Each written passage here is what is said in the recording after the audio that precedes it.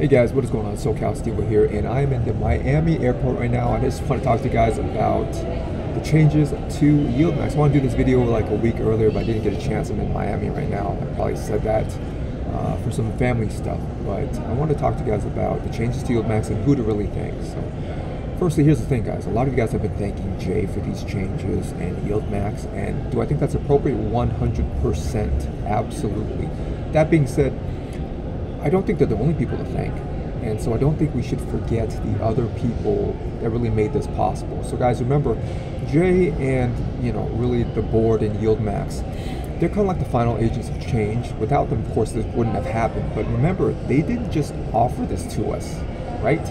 Other people made this happen.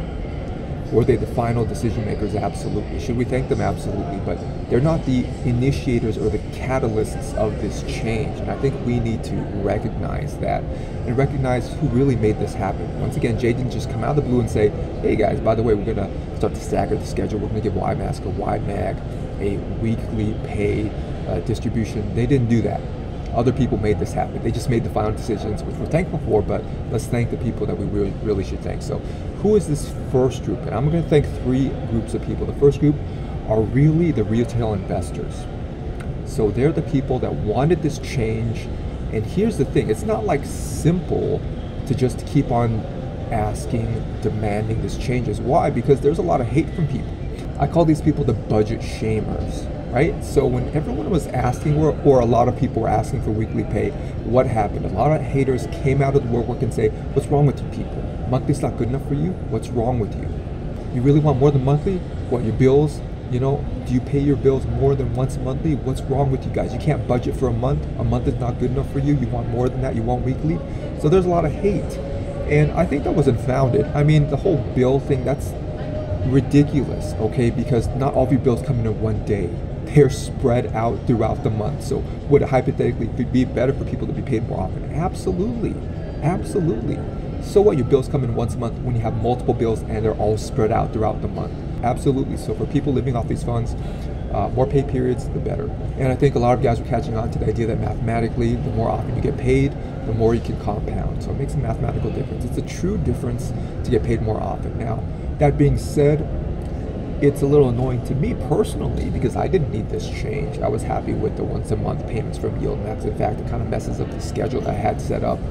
So it's kind of annoying, but it's better for the mass. That's the point. It's not necessarily like better for me in the moment, but it's better for the mass. So I think it's absolutely a good change.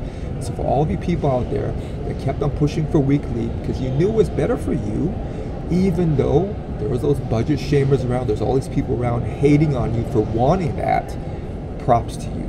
Okay? This is how change happens because you knew it was the right thing. You knew it was more convenient for more people. You knew about the mathematics of compounding, how that works when you reinvest more often. It's better for you. You just make more money. That's just the way it is. That's just math. So once again, thank you for you retail investors out there who kept on pushing for this, even though you got a lot of hate. So that's the first group that I think absolutely should be thanked. The people that didn't give up. And if you think it's really hypocritical for people to, once again, budget shame these people, because why is monthly good enough for you? Why do you budget shamers stop at monthly? Because there's people paying quarterly before. Why is that not good enough? I could budget shame you guys who like the monthly and just say, you know what? Quarterly is not good enough for you. You can't budget. Or annually, what's wrong with you? Annual is not good enough. You can't budget. You're gonna make these companies pay you more often because you can't budget. See, you can keep on going as far as you want with it. I just say give the people what they want. They want weekly, give them weekly. Give the people what they want. So the second group to thank is actually Roundhill. What did they do? They proved you can do weekly, and they proved you can do it with less management fee. That's what they proved, because if Roundhill did not exist, I could clearly see Yieldmax just saying, it's not possible, guys. Sorry, can't do it. It's not possible. Or, like Jay has already said, he could just say, you know what, the management fee would be too high. It wouldn't be worth it for you guys. So what did Roundhill prove, right? It proved you can do weekly, you can do weekly payouts. It proved you can do it for less management fee than Yieldmax. And it proved interest. So if you look at the assets under management for QDTE, I mean, it's gonna reach $1 billion. It's good. I mean, it's really, really good. And someone at Yieldmax looked that up. finally. Okay, remember guys, this is a business. Jay isn't like your buddy. He seems like a really cool guy, but he's not like your childhood friend or your family. You know, this is a business. They make decisions based on the financials and profit or loss. And what did Roundhill prove? That the weekly is profitable, that people are interested. That's what it proved, that it's profitable, it can make money. So without Roundhill proving the weekly to be a winner, we wouldn't have gotten this change. Once again, Jay would have just said the management fee would have been too high for you guys. It was just not possible.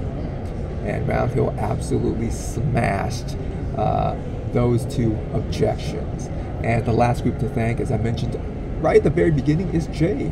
He listened. Someone in his group, I'm not sure if it's him or not, but someone in his group actually looked up XDTE, QDTE, and they looked up, you know what, the assets under management, people are really interested in this. It's not just lip service. They're just not saying it, but people are actually investing a ton of money into these things. And yes, there is buzz too. We can't forget that buzz aspect, right? So yeah, it was getting really popular online. The idea of it, people were really buzzing around the idea of a weekly. People liked it a lot. Once again, the mathematics were behind it. It was possible with the lower management fee. Roundhill proved that. And now Jay and some other people, whoever it was in Yieldmax, I thank you. I don't know who it was. Whoever you are in Yieldmax that actually looked up the assets under management of Roundhill for these weekly pairs and saw, you know what, this is pretty good, and actually looked up maybe the SEC filings for Roundhill that they're going to put out weekly pairs based on single stock tickers. Whoever looked that up, thank you. Thank you. Okay? I know how things work. If you guys would make more of a profit going to weekly or staggering your schedule, you wouldn't have done it. So thank you for that.